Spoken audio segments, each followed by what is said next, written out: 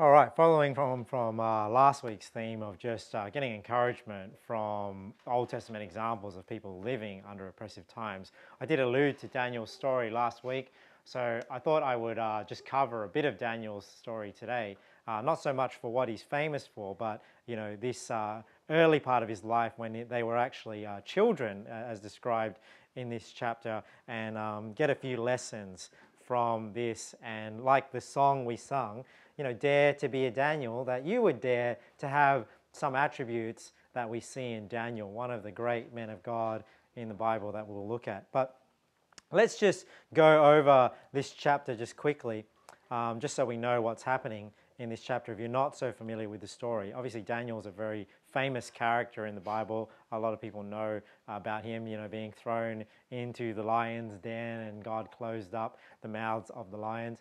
We're not so much looking at that today, but what he stood and took a stand for in Daniel chapter 1.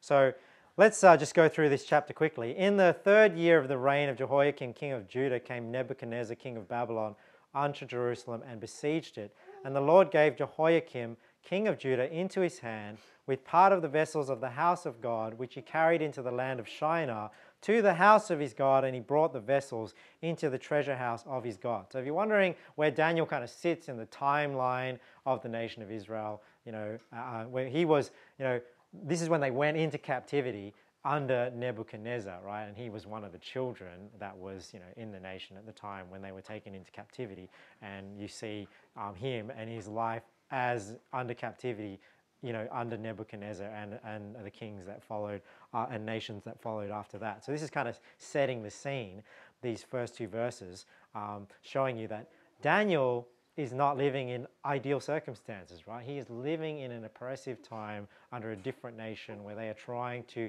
change the traditions and the customs of the Israelites into their own Babylonian customs and pagan traditions and all this sort of stuff. So there's like a pressure, if you think about it, from, the government at the time.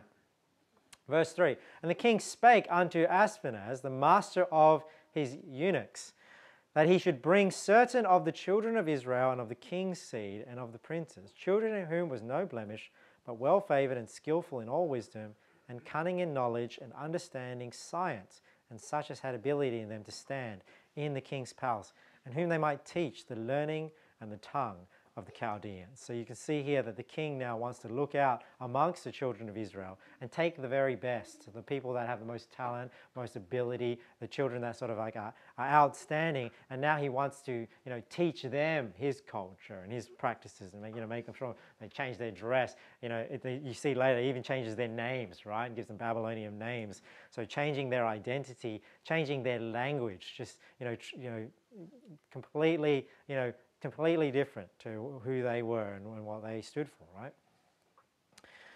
And the king appointed them a daily provision of the king's meat and of the wine which he drank, so nourishing them 3 years, that at the end thereof they might stand before the king, right? So they're going to teach them and train them, these children, and after 3 years, now they're going to present themselves to the king to show, how they've trained these children up, right, to be, I guess, good Babylonians. Now, among these were of the children of Judah, Daniel, Hananiah, Mishael, and Azariah, right? So this is how the famous Daniel and his 3 friends, these are the names of the 3 friends, right? Hananiah, Mishael, and Azariah. You can even see that, the Babylonian names that they're given are somewhat similar, right? So it says here later on, unto whom the princes of the eunuchs gave names, for he gave unto Daniel the name of Belteshazzar, so that was very different, right? Belteshazzar, to Hananiah of Shadrach, but this is how you can remember Mishael is Meshach, as Eminem, and Azariah is Abednego, right? So I remember a youth camp that I went to when I was younger and first started going to church, that the groups were named after Daniel and his 3 friends. So sometimes these names have stuck with me, Daniel, Hananiah, Mishael, and Azariah, because that's what the groups were named after. So you can see here, they're in captivity. King has taken them out and tried to now train them and teach them the ways of the Babylonians, even tried to change their language and given them even different identities, different names now. But Daniel purposed in his heart that he would not defile himself with the portion of the king's meat, nor with the wine which he drank. Therefore he requested of the prince of the eunuchs that he might not defile himself. Now, why would he be defiling himself with the portion of the king's meat? Well, I believe what the problem with the king's food here is it was likely being offered to idols, right? And the Bible, even though there's nothing sinful in and of itself to eat food offered to idols, but then if you know they're offered to idols and the people you're eating with know they're offered to idols, you may want to refrain from eating that for their sake, right? And for testimony's sake. So this is why Daniel takes this stand to have this testimony to say, look, I don't want people to think it's okay to eat meat offered to idols. So he purposes in his heart to do this. But notice in the way he does it, he doesn't just make a big fuss about it. He actually beseeches the one that is over him and doesn't just say, I'm not going to do it, but actually offers him an alternative, a solution to say, look, what if I did this? You're not going to be in trouble. We can be presented for the king, prove us for 10 days, see how it's going to go first, and then allow us to continue. So you can see Daniel here starts to exude even before, the Bible talks about God giving them wisdom and visions and dreams and all that. You can see he's already going about life very wisely, right? He's not just obnoxious and he's not just, aggressive. He goes about life very wisely in the way he beseeches authority and doesn't just say no, says no, but what about this, right? Like offers another way to do things. And I think that's very wise of Daniel here. It says, but Daniel purposed in his heart that he would not defile himself with the portion of the king's meat, nor with the wine which he drank. Therefore he requested of the prince of the eunuchs, right? This is the Melzar who's looking over them, that he might not defile himself, right? So he does explain to him that he doesn't agree with eating these foods. Now God had brought Daniel into favor and tender love with the prince of the eunuchs. So it's interesting that God is helping Daniel to earn favor with those in authority over him, but you can also see that Daniel himself, God is using, Daniel's wise way, how he's behaving himself wisely, like David did, to, work this situation in his favor. And the prince of the eunuchs said unto Daniel, I fear my lord the king, who hath appointed your meat and your drink. For why should he see your faces worse liking than the children which are of your sort? Then shall ye make me endanger my head to the king. So sometimes, it's like with this whole COVID stuff, right? And people have got the mask exemptions and stuff. This is maybe the conversation you need to have with your boss, that, they're not so much caring about your rights and your freedoms and how you feel, right? They're probably thinking about their own head, like Melzar. So maybe if you can, explain that, there is no liability and things like that to the business, that might change their mentality over, the stand that you're taking. So that might be a wiser way to go about it. So you can see here that Melzar, he's obviously worried about himself. He's saying like, well, look, if I give you your request and you don't eat the food you don't want to eat, and what are you going to eat? Like if you're eating something that's not a sustenance, and then I present you before the king, I'm going to get in trouble because you're not going to look as strong and as fit and all that sort of stuff before the king. And then he's saying here, my life will be on the line. Verse 11, then said Daniel to Melzar, whom the prince of the eunuchs had set over, Daniel, Hananiah, Mishael, and Azariah, prove thy servants, right? Test us, right? I beseech thee, 10 days. So he says, just let us do this for 10 days and then see how we go, right? And let them give us pulse to eat. So pulse, I understand, is just like beans, and water to drink. Then let our countenances be looked upon before thee, and the countenance of the children that eat of the portion of the king's meat, and as thou seest, deal with thy servants, right? So he's saying, prove us, we'll refrain from it, but we'll eat pulse and just drink water. Let everyone else eat what you've given them, if they're going to eat that, and then see who, turns out better in the end. So he consented to them in this matter and proved them 10 days. And at the end of 10 days, their countenance appeared fairer and fatter in flesh than all the children which did eat the portion of the king's meat. Now, we don't know how much, how much of this is like miraculous, right? And in terms of miraculous, and it's not saying that, generally pulse and water may be a more healthy diet than whatever the others were eating. But obviously God, blessed them and helped them during this time to be strengthened in the sustenance that they took this stand for, even though it may have been less nutritionally dense as whatever the others were eating. Obviously, the drink would be a lot more nutritionally what's the word I'm looking for? Like, not there, deficient. Thus, Melzar took away the portion of their meat and the wine that they should drink and gave them pulse. Right? So now he's actually allowing them to do this because they've proved that they could do the job, that they were good. And sometimes this reminds me of this stand that they're taking. It's kind of like, and I've talked with a lot of you guys in church it's about working on Sundays, right? People work on Sundays, always worried about, well, if I don't work on Sundays, then, my boss is going to think this, and then I'm like, but, if you work really hard for 6 days of the week and you show your boss that you're a good worker, that you're a value, then they don't mind. It's kind of like this. It's like, well, test it. I'll show you what sort of worker I am, even though I don't give you that day to work. And then if you are found to be a better employee and a more faithful employee and a stronger worker and more productive, then the boss might be like, oh, that's great. I'll give you the requests that you want because, of how you are in other areas. So Daniel taking this stand always reminds me of things like this in our own life, where we can take these small stands and God will bless the stand that we take. As for these 4 children, God gave them knowledge and skill in all learning and wisdom, and Daniel had understanding in all visions and dreams. Now at the end of the days that the king had said he should bring them in, then the prince of the eunuchs brought them in before Nebuchadnezzar, and the king communed with them, and among them all was found none like Daniel, Hananiah, Mishael, and Azariah. Therefore stood they before the king. So I'm sure there's an element of supernatural giving of wisdom and strength here. But it's also that people that are more godly and righteous tend to be a lot more dedicated and a lot more consistent and a lot more disciplined in what they do. So, I think that there's these both factors working here, that because these men were men of, these children, here were children of principle and children that were disciplined and took a stand, that they probably also excelled in other areas of life too. And in all matters of wisdom and understanding, the king inquired of them. He found them 10 times better than all the magicians and astrologers that were in all his realm. And Daniel continued even unto the first year of the king of Cyrus. So he's saying, because the king of Cyrus was the king of Persia, right? So he's not only living through the Babylonian Empire, but he's also living through the Medo-Persian Empire as well. So dare to be a Daniel. What are some things that we can learn from this story? There's I think, how many things have I got this morning? 6 things taken from this story. I want to encourage you in this morning, now that we understand what's happening in Daniel chapter 1.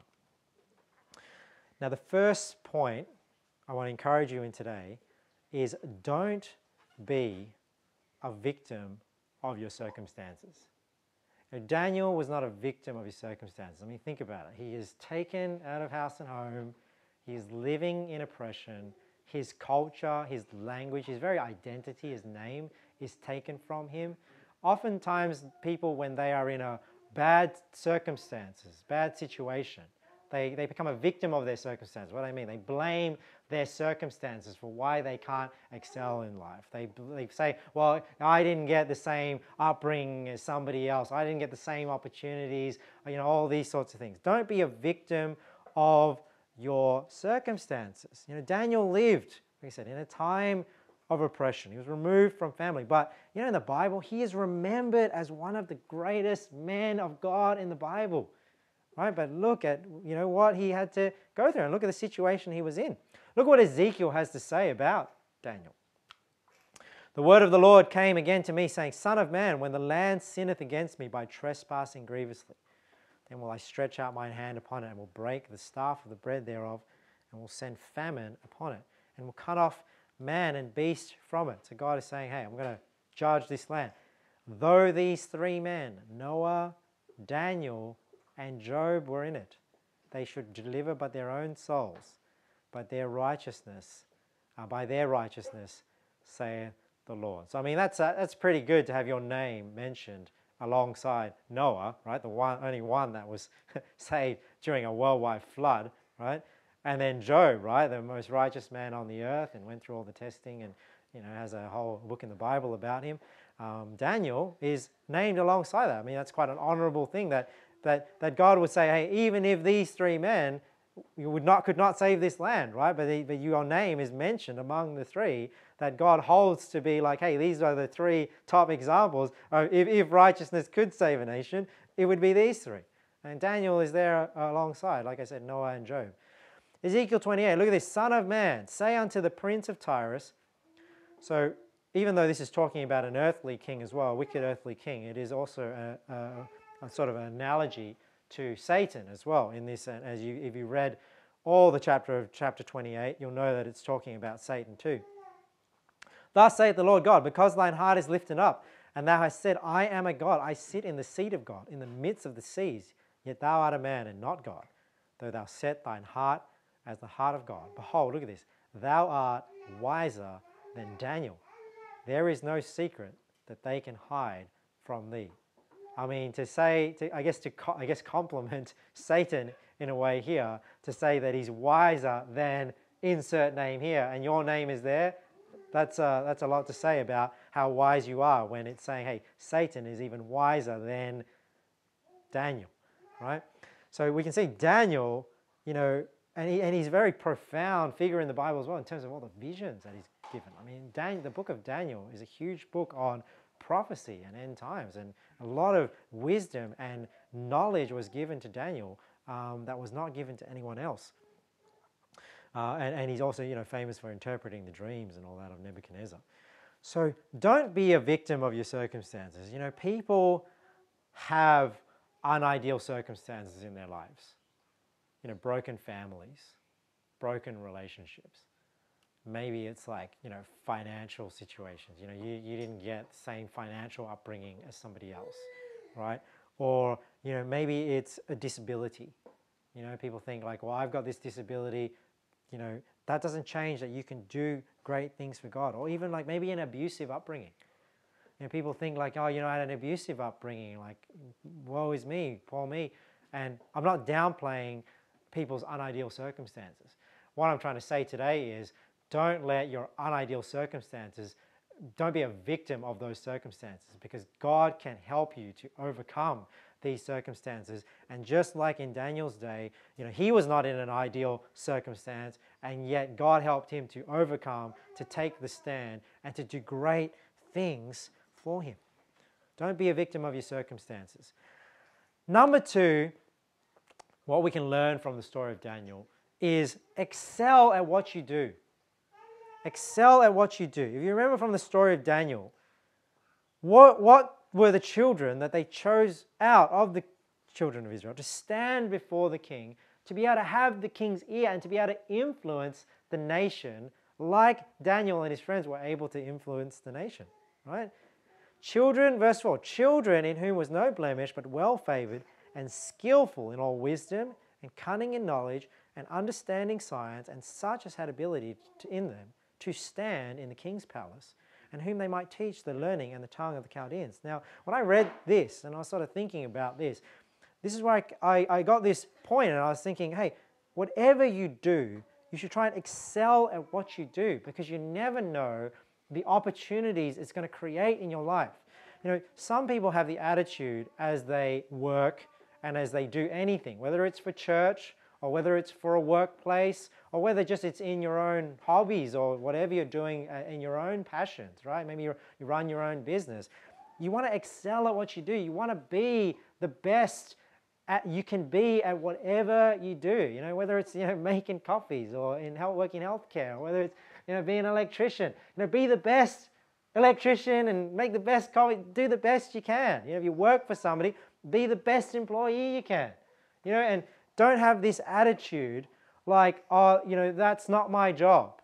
That's below me, or that's, people say things like, oh, that's above my pay grade, right? There's a difference between having so much work to do, whether you have to prioritize things and say, look, I would do it if I could, but I have to prioritize, and having the attitude of like, I just don't want to help do things that need to be done in this business. Because, if you have that attitude, you'll lose out just on opportunities in your life. It's not a wise way to live. And it's not a good testimony. And, like here, they had the opportunity because of their knowledge, their skills, and they stood out amongst the children of Israel that it gave them this opportunity to do something great for God and be part of this story, right? So excel at what you do. I've often heard the saying, like, people say, oh, you're lucky when you're successful, you're lucky and this happens. But a lot of successful people in life, when they talk about, overcoming and being successful in whatever they do, they will often say, well, luck is just when, preparation meets opportunity. You create those opportunities because you're prepared, you were excelling at what you did, and then you had an opportunity, and that allowed you to seize on that opportunity. Often people, when they're successful, it's not about luck. Most people that are successful in this life, that's why when you see people that are successful, it's no accident. They had to work and things like that. And we're not talking about people that just inherit success. I mean people that are successful, meaning they actually accomplish something in their own life.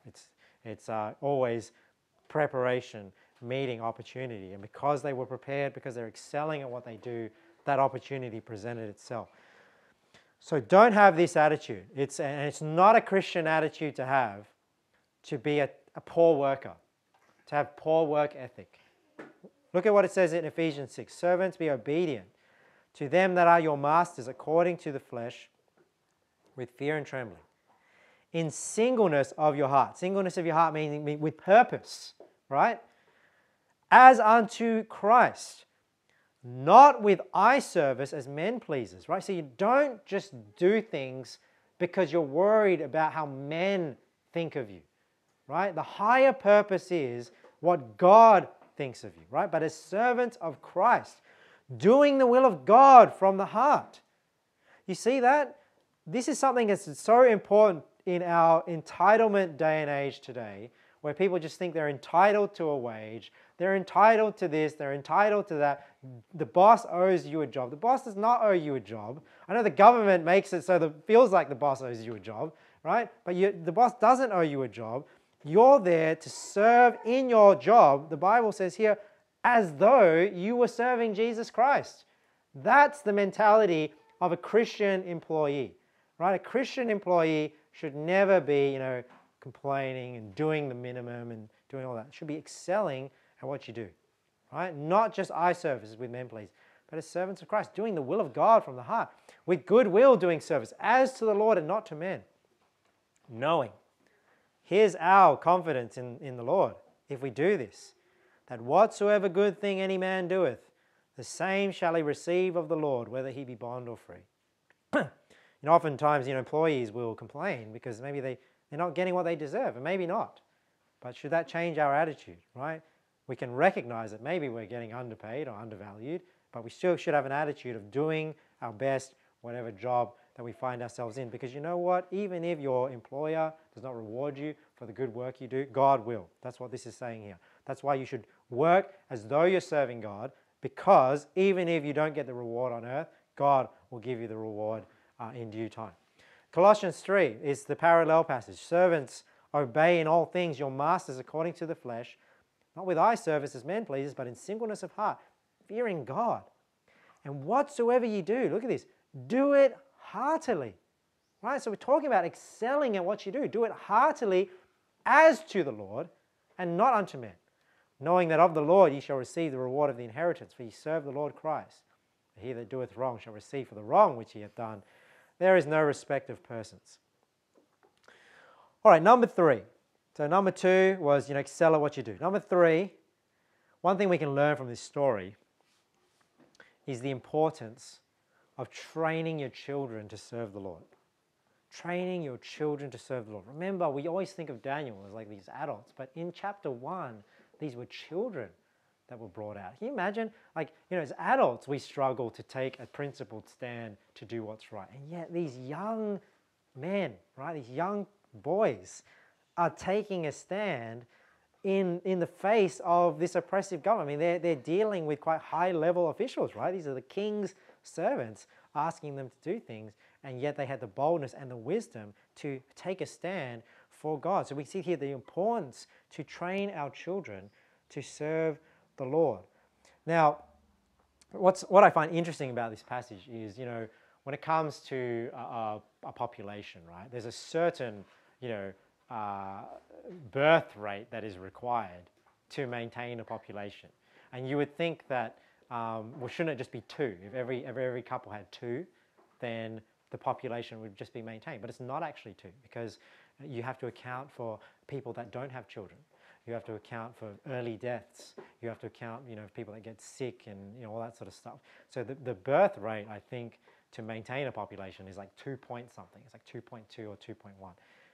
If a population does not have a birth rate per person of like 2 point something, then it actually starts declining the population, right? And this is where you have a lot of troubles in a declining population. One is, obviously the nation becomes less strong because there's not as many people, but also the number of people needing to be supported by the next generations decreases and decreases and decreases. So it becomes a societal problem as well. So there's a lot of problems with, just societies not having children. That's why nobody wants to have children these days. And, we're already sort of seeing the effects of like people going old and having nobody to take care of them, right? Because they don't have children and all that sort of stuff. They depend on the government more and more. But this is why, ungodly societies eventually just go extinct, right? Because if they're just killing all their children, sacrificing them all to whatever god, and just encouraging fornication and not monogamous relationships and all this sort of stuff, you can see ungodly nations and societies aren't having children of their own, right? So you can see the mark of an ungodly society is a low value on children, right? So because ungodly societies, they're not always having their own children, what happens? Now they want to take other people's children and start teaching them, right? I think, that happens in a lot of societies. That happens in our societies. And Christians let them do it. The government wants to teach, some ungodly officials or whatever, bureaucrats, want to teach our children their ways and their customs and their language and all their things. And then Christians just let them do it. How? By sending them to the public school. Right? The public school, and just letting them teach whatever the public school is going to dish up. Right? And we can see here that the government of this time, maybe it makes me wonder, why didn't Nebuchadnezzar just get children of the Babylonians? Right? Maybe because it's an ungodly nation that compared to the children of Israel seem smarter, or maybe there's a picture here of an oppressive nation or a nation wanting to corrupt God's people's children, right here, and get their children and teach them in their ways, and unfortunately in our day and age, a lot of parents willingly submit to that and do that, and unfortunately the government makes it harder and harder, because you want to send them to a private school or Christian school, and you've got to pay out of pocket, and obviously homeschooling has its challenges as well, but I definitely think it's worth the challenge. I'm all for homeschooling. But I want you to understand that, the mark of an ungodly society is a low value of children, right? Because they don't value them as they ought, like in the Bible, and have many children. I mean, consider the value of children. A lot of people, if your child was sick, or the value of a person, if somebody was sick, I mean, you would spend all of the money in the world to try and save that child, right? But we don't value to have that extra child. But also just think of the influence children have on future generations. Because you could have all the money in the world, but if you're not even around to influence how that money is spent, what does it matter, right? So one day, everyone in this room, a lot of us are quite young, but one day we're all going to be gone. And what's going to be left to replace us? It's going to be the children that we bring up, that we train. They're going to be left. They're the future of this country. So you can see that the shift in values in a country is going to shift in proportion to the children that are brought up in this world. You can see how many people, how many different, religions or different nationalities or different cultures or belief systems are having children today. That's going to be Australia in 30 years' time or in 40 years' time, because they're going to be the adults running this place, right? So the Muslims get this, but Christians don't. And if we want to maintain a Christian nation, sometimes it's as basic as having children, training them up to serve the Lord and making sure they are the leaders of the future, So we need to train up a child. The Bible says here in Proverbs 22 verse 6, Train up a child in the way he should go, and when he is old, he will not depart from it.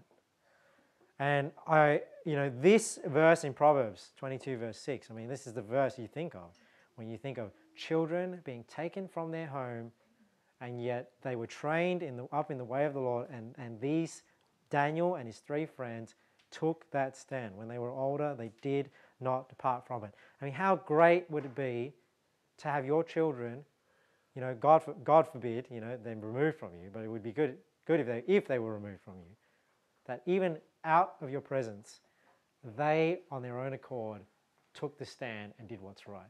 I think that's every parent's dream, right? To just raise your children, and one day they do great things, even greater than you even imagined, right? That's what you would want. But you got to train them, right? You got to teach it. You got to be that example for them, right? Notice that it's interesting that the Bible uses the word train up a child in the way he should go, because a lot of parents, they just teach their children. They just it's just words, right? But it needs to be your example too. It needs to be your life, that you're showing your children hey, this is how life should be. If you think about when you train for something, do you just do it once? No. When you train for something, do you do it once when you feel like it every now and then? When you train for something, do you just learn about it? A lot of people that are into jiu-jitsu, right? They just watch lots of videos and they never actually do it. Is that training just because you're learning about it? It's like here at church, just because you learn from me every week, are you training yourself in the ways of Christianity if you don't actually do it yourself? No, this is just you learning, but the training comes when you actually put it into practice, right? So we need to make sure our kids put it into practice. So when we think about training our kids, that's why we have to be consistent with going to church. You have children, you want to raise your children, you've got to be consistent going to church and consistent in how you treat church. Make sure you're reading your Bible at home, because you're training them to know, they recognize the Bible. They recognize that soul winning. They recognize church is important in life. And then you train up these habits, right? But if we are not consistent ourselves, right, we're not training our children up in the way that they should go. And, when they're old, they may depart from it. So train up a child in the way he should go, and when he is old, he will not depart from it. So train, you think about its purpose, its consistency, isn't it? Right? We need to make sure we do that. And it's not just how to. It's it's not just coming to spiritual things as well. When you think about training your children, right? When you think about training your children, don't just think about, just church and only that, but it's also just training good habits as well. If you want your children to eat neatly, you've got to train that. You've got to be consistent in how you teach them and all that sort of stuff. So training is about just being consistently setting a standard for them, and then that's how you sort of train their expectations. And then, the government can one day try and teach them new things, but hopefully, we've done a good job. And this verse will be true if we have trained them up in the way they should go. Number 4 is surround yourself with godly friends. Surround yourself with godly friends. We know that Daniel had his 3 friends, Hananiah, Mishael, and Azariah. Surround yourself with godly friends. It's very important. Don't underestimate the influence that the people you spend a lot of time with have on you, especially if they're not the type to necessarily encourage you to be in church, encourage you to go soul winning.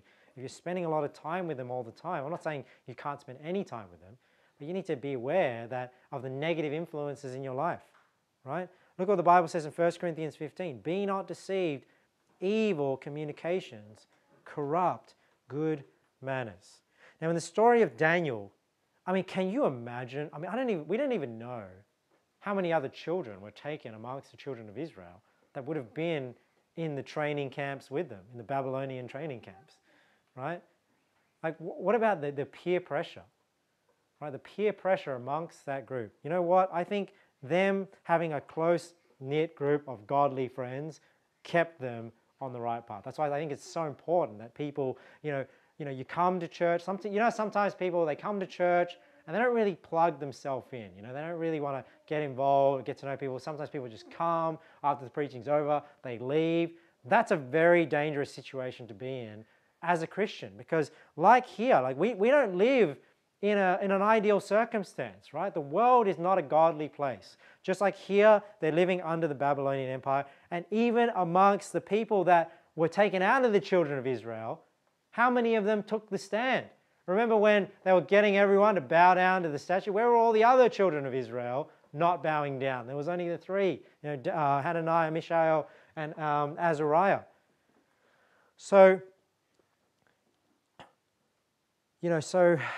I lost my point there. I forgot what I was talking about now. So who knows how many other children were there that didn't take the same stand? So I think, it's important that we surround ourselves with godly people, and even in church, that you make sure that you forge good relationships and friendships with people within the church that are encouraging you to go the right direction, and hopefully everyone here is a good influence on each other, because just because somebody's in church, unfortunately, that doesn't always mean that they're a good example, right? But hopefully all of us think about our own example and our own influence on others in church, so that if somebody were to befriend you, am I the sort of friend that would provide the right type of spiritual support and encouragement, and we would push ourselves to do great things like Daniel and his three friends did in this story here. Because God did not intend or expect us to go through the challenges in our life alone, right? Some people think like, they don't want to necessarily, burden other people or rely on other people, whether it's through pride or guilt or anything. But God does not expect us to go through the challenges of life on our own. That's why church is important. That's why church is about people coming together and supporting one another. And it's not about, necessarily burdening other people. It is that God has put them in your life to be that support, because we all need sometimes to give and to receive support, don't we? Look at what it says here in Ecclesiastes chapter 4. Then I returned, and I saw vanity under the sun. So this is very interesting that Solomon here is sort of speaking from a point of view of, if there's no eternity, but he sees sort of the things that happen in this earth, and he's reflecting on, how hopeless they are and things like that, and just some observations. But this one is interesting. It says here, he sees this vanity under the sun. There is one alone, and there is not a second. Right? So he sees somebody by themselves without somebody with them. Yea, he hath neither child nor brother, yet is there no end of all his labor, neither is his eye satisfied with riches. Right? Riches. So he's saying, so imagine the picture here. The picture that's being painted here is like the successful career person that has invested their life into the career or their business, but doesn't have like any real true friends or children, right? And that happens to a lot of people, where their life just became about success, and their business relationships are not really true friends. And then once it's over and done with, they've got nobody there with them to actually support them to the end of their life. And it's just such a sad thing that people don't sort of realize the value of building good relationships or even having children. So it's they're so busy with working and the labor, they're not satisfied with how much money they have. There's so much money, right? And neither saith he, for whom do I labor and bereave my soul of good? So they never even stop to ask, why am I even doing all this? Who is going to benefit from all this? This is also vanity, yea, it is a sore travail. And then he goes on to say, two are better than one, because they have a good reward for their labor. Right? Why? Because when you have these friendships and these relationships, when you succeed at something, you have somebody to rejoice with. For if they fall, the one will lift up his fellow. But woe to him that is alone when he falleth, for he hath not another to help him up. Again, if two lie together, then they have heat. But how can one be warm alone? And if one prevail against him, two shall withstand him. And a threefold cord is not quickly broken. Often people think about that threefold cord. It's often talked about in the terms of marriage, you got husband and wife and then God. So a lot of people talk about this threefold cord, like it includes God, right? Because the two is talking about earthly relationships, and then God is that makes that threefold cord, right? So God does not expect us to go through these challenges alone. Even when we look at the story of Elijah in 1 Kings 19, Elijah thought he was alone. It says it was so when Elijah heard it that he wrapped his face in his mantle and went out and stood in the entering in of the cave. And behold, there came a voice unto him and said, What doest thou here, Elijah?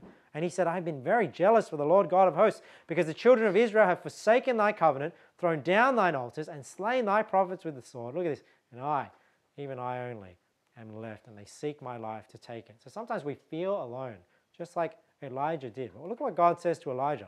The Lord said unto him, Go, return on thy way to the wilderness of Damascus, and when thou comest, anoint Hazael to be king over Syria, and Jehu the son of Nimshi shalt thou anoint to be king over Israel, and Elisha the son of Shaphat of Abel Meholah shalt thou anoint to be prophet in thy room. And it shall come to pass that him that escapeth the sword of Hazael shall Jehu slay, and him that escapeth the sword of Jehu shall Elisha slay. Yet I have left me 7,000 in Israel, all the knees which have not bowed unto Baal, and every mouth which hath not kissed him. So you can see here that even with Elijah, Elijah was not alone, right? So he was never, God never leaves us alone. You know, there's always others that are also faithful that we can, work together with. But, obviously sometimes he can use one person to do a great delivery as well. Number 5, we see from Daniel, is purpose in your heart to do right. Purpose in your heart to do right. Right, we see here, there's a famous passage from Daniel 1, but Daniel purposed in his heart that he would not defile himself with the portion of the king's meat, nor with the wine which he drank. Therefore he requested of the prince of the eunuchs that he might not defile himself. Right, so even though Daniel was in a group of 4, we see here with him and his 3 friends, it's interesting that his boldness in the Lord is what spurred his 3 friends, I think, to take that stand. Because sometimes it takes one within the group to take that stand, to motivate and encourage the others within the group to take that stand. And to take a stand, it requires purpose. You need to decide beforehand that you're going to take this stand, no matter what your feeling is, right?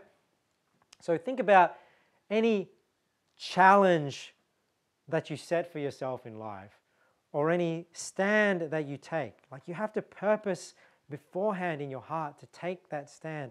Otherwise, you may falter. You may quit, because you can't just depend on how you feel at the time, right? Because if you do, then likely you're not going to feel like it. Because anything that is challenging in life, or anything that requires any sort of contention or conflict, it's never going to be comfortable.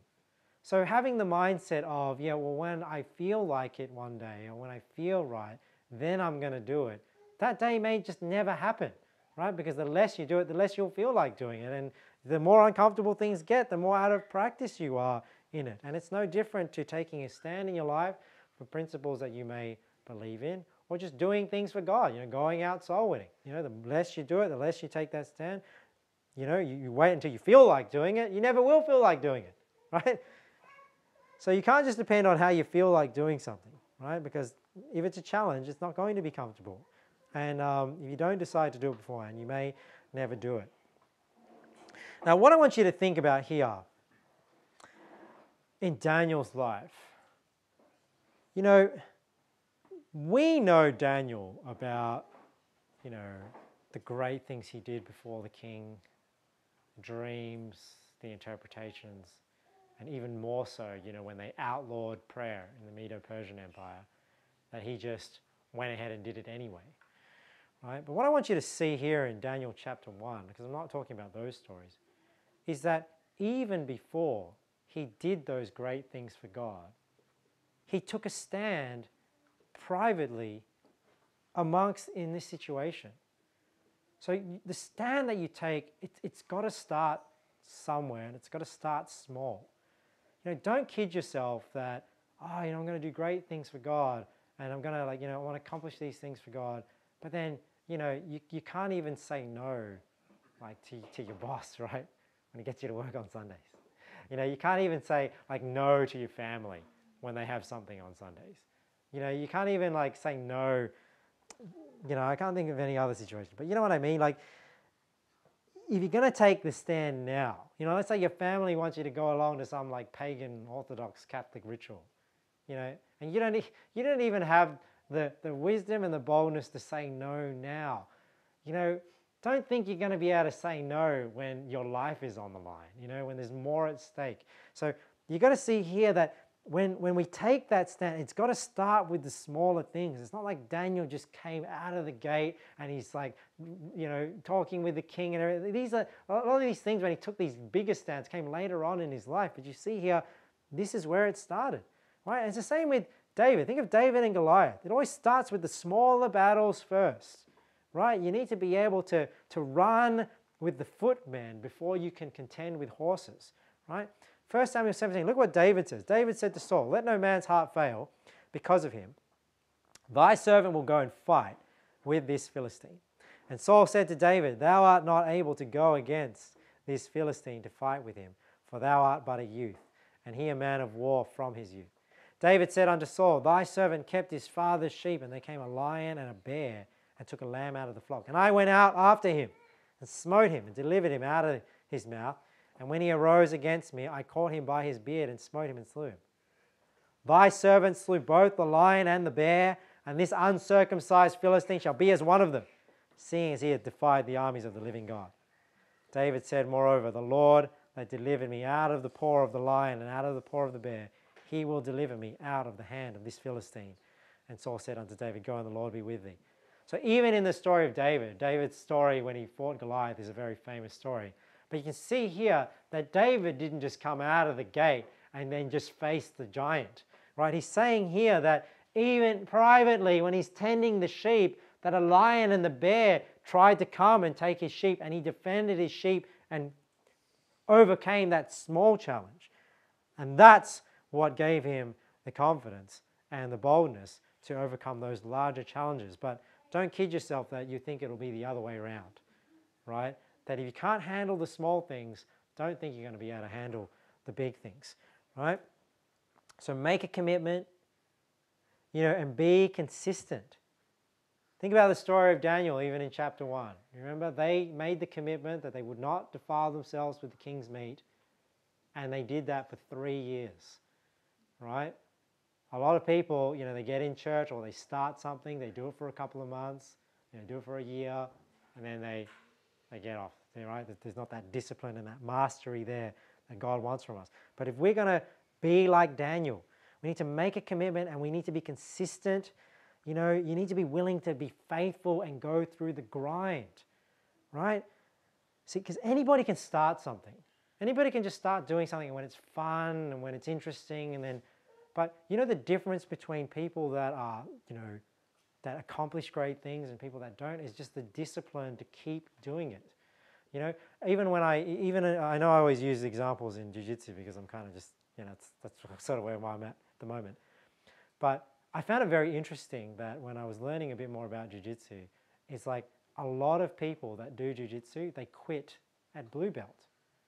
Why? Because when you go through white belt, you're like learning a lot of things. The progress is really fast. And then when you receive your blue belt, usually that's at a point where you've sort of mastered all the fundamental techniques, right? And then the gains from that point onwards, from blue belt to black belt, are a lot smaller. And generally the people that reach black belt are the people that are just disciplined enough to just keep showing up and keep going. But this is why you get a lot of people quit at blue belt. And when I realized and learned about that statistic, I just thought, wow, like, it's just, you know, these things just happen across life, because that's what it's like in church too. You know, people go to church, and they start learning, right? And then they learn, they feel like, oh, you know, they're learning this, they're getting, but then when they feel like they've learnt it all, now it's no longer fun and interesting. Now it's actually the grind of you honing your skills and becoming a master at the craft of Christianity. And that takes work. That takes discipline. That takes commitment. And, you know, not everyone's got it in them, you know, but in our flesh. But in Christ, we can do all things through Christ which strengthens us. But that's why it requires a commitment. It requires that discipline to be like Daniel here, right? To accomplish those great things for God. Because you know what, guys? The grind is not pleasant, right? That's why we have to love God enough to be willing to go through that grind. I know Steve Jobs was not the best, example for us. But even when he talks about business and he talks about people successful in business, he teaches that the people that are successful, they have to love what they do. Because to be successful at something, if you don't have enough love for it, you're not going to go through that grind, right? And it's the same in Christianity. That's why, what other people think about you, or, your own benefits that you get in life or whatever, or, even pressure from me, that's not going to be enough to keep you on the Christian track. What's going to keep you disciplined and on the Christian track is if you love God enough that even when it's not pleasant, you do it anyway, right? And that's the reality of Christianity. Don't kid yourself that Christianity is a pleasant experience. It's not, because like I said, once you get your blue belt in Christianity, it's a grind. But you know what? That grind is required for you to be a great person of God, and it'll be worth it all in the end. Last thing I want to say here is number 6, wisdom follows obedience. Wisdom follows obedience. In Daniel chapter 1, it says here, as for these 4 children, God gave them knowledge and skill in all learning and wisdom. And Daniel had understanding in all visions and dreams. Now, did this happen before Daniel purposed in his heart and took the stand and obeyed God? Or did it happen after? It happened after, didn't it? But most Christians have it the other way around. They think, think about with soul winning. How many times have I heard people say, well, once I learn enough, once I'm ready, once I do, then I will try and obey God. But it's the other way around. You know what? If you try and bear fruit for God and you're obedient, that's when God's going to give you more wisdom to bear more fruit. So we don't want to have it the other way around, where we think, I'm waiting for God to bless me with knowledge and with skills and abilities to use them to serve Him. No, I obey God with what I've got, and then God's going to give me more wisdom and more abilities here, like we see with Daniel. So it starts with obedience, right? Psalm 111 verse 10. The fear of the Lord is the beginning of wisdom. Look at this. A good understanding have all they that do His commandments. His praise endureth forever. So just like in Daniel's, they didn't take the stand because God had given them wisdom. They took the stand, and then God gave them more wisdom. And then think about, that's why He was able to interpret the dreams and the visions, and took the stand later on. And so remember that wisdom follows obedience. All right, so those are the 6 things we talked about today. Dare to be a Daniel. Don't be a victim of your circumstances. Daniel was in an unideal circumstances. Don't let that hold you back. You can do all things through Christ who strengthens you. You can make the most of the situation you're in. You can still do great things for God no matter what your past is. Excel at what you do. Don't have a poor attitude, an un-Christ-like attitude of always doing the minimum. Excel at whatever you do, wherever you are, right? Train your children to serve the Lord. So our example is very important. Consistency is very important, right? And having standards for our children. Surround yourself with godly friends. Don't think you have to go through the challenges of life alone, and beware of bad influences in your life, right? Purpose in your heart to do right, because it's going to require some resolve, right, to go through that grind. Don't just do things based on how you feel, because by nature, challenges are not comfortable to do. And wisdom follows obedience.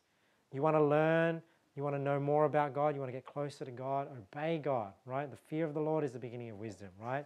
And a good understanding, look at this, have all they that do His commandments, His praise endureth forever. All right, let's pray. Lord, thank You for Your word. We thank You for the example of Daniel. It's always an encouragement to us, Lord, that they were not in an ideal circumstance, but Lord, they had the boldness and the wisdom to take a stand for You. I pray, Lord, that You help us to do the same. Lord, help us to dare to be like Daniel. And we pray in Jesus' name. Amen.